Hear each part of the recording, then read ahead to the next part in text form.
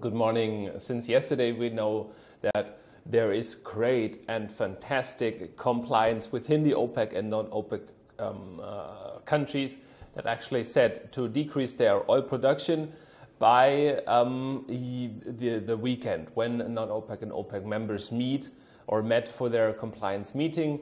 1.5 million barrels have already been cut in production.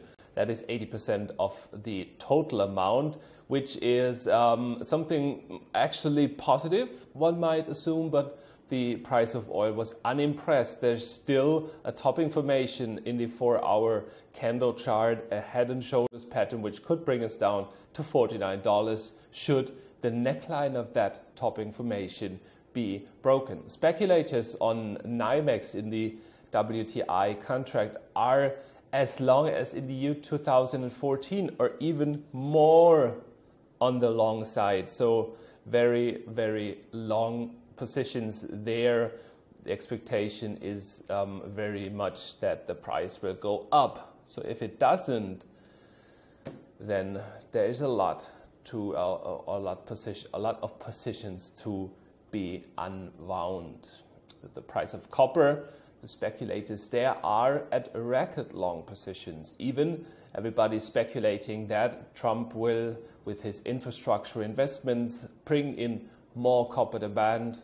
But here we also have that Trump reflation, Trump whatever trade, Trump trade with the price of copper.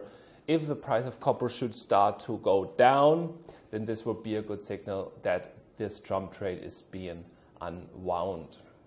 8% of the S&P 500 companies have reported their earnings. 65% of those that have reported their earnings cited the administration, and that is Trump administration, uncertainty in their outlook and regarding the business. So it's all about more or less what the details of what Donald Trump will do that will lead us into this trading week.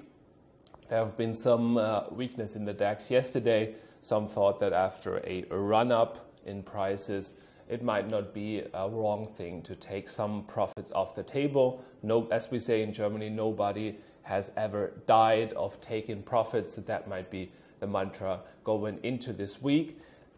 We have, from a cyclical standpoint, the honeymoon rally on Wall Street that ended on the 20th of January with the inauguration of Donald Trump. So that might be that this year it will be the same, that the rally on Wall Street needs to consolidate and correct further before we can have another leg upward.